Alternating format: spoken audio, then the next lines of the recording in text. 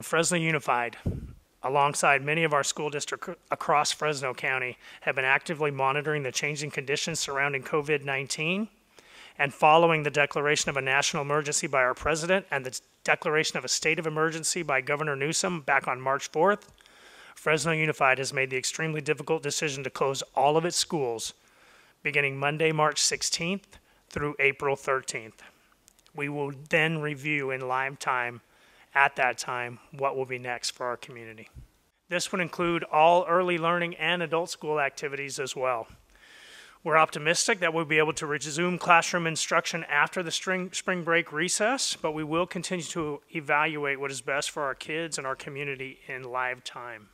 In the interest of public safety, we have to do when the NBA goes down and the NCAA tournament goes down and Los Angeles Unified goes down and Disneyland shuts, you better be very present with what you're going to do in Fresno Unified.